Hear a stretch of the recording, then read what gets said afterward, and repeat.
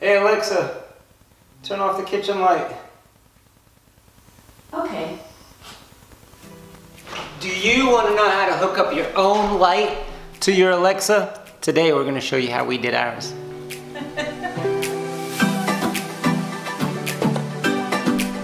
So everybody's trying to make their home smart. Everybody's jumping on board the Internet of Things. We did the Ring last week, and this week we decided to get on board with the light switch. Here you can see we replaced our traditional light switch with the Lutron wireless light switch. We got the switch, 3 connectors, and 2 screws in the box with a wall plate, but we didn't use it. So we had to get a different wall plate because we had a double.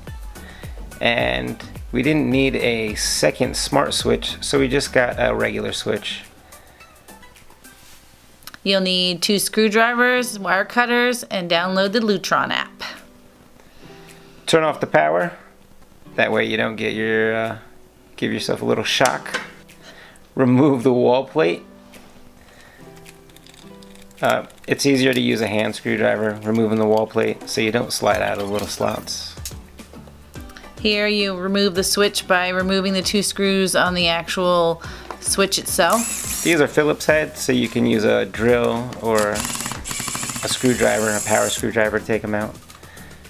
Now you'll usually unscrew these, but ours was factory, and they wouldn't come out, so we had to cut the backs.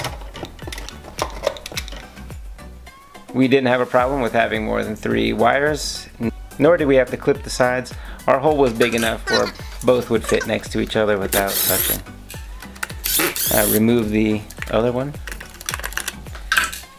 Now we're just going to connect the green wire to our bare ground wire, and then we're going to connect a black wire to one of the black wires coming out of the wall.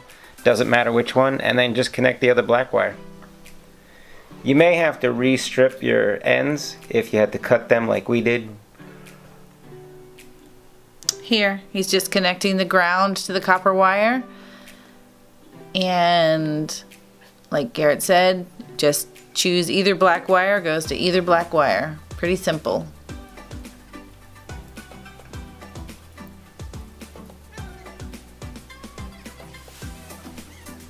Alright, now it's time to put them back in the hole and use those 2 screws that came in the box. But first we're going to go ahead and attach that other light switch. I don't even know what that light switch does. I haven't seen it do or work anything yet. That's because we don't have a ceiling fan. Oh, I didn't know it did a ceiling fan. Alright, we taped them off just to make sure they're secure and stuffed them back in the holes.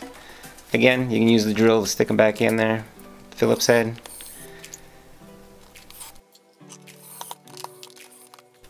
Now it wants us to attach the plate that came with it, but again, we had a double, so there's our $2 plate. Back to the hand screwdriver so that I don't slip out and nick up the plate around it. You might have to adjust the switch itself in order for it to fit in the plate. It's simple enough to unscrew the mount and slide it a little bit, re-screw it back in. I like all my screws facing the same direction. Threw the power back on, nothing blew up, so we downloaded the app and we started to follow the instructions. The first thing it asked us to do is hold down that bottom button, the off button, until all the lights started to blink. Once all the lights started to blink, my app picked it up and asked me for the network password. You're not getting it, so don't even ask. Once I put the network password in, I could see it connect, and then I decided to give it a try. Alexa, turn the kitchen light off. Okay. Alexa, turn the kitchen light on. Okay. Alright, that was pretty easy, putting that light switch in. It took no time. You guys watched it pretty much real time. I love it. I'm going to do all of the light switches. Alexa, turn the kitchen light off.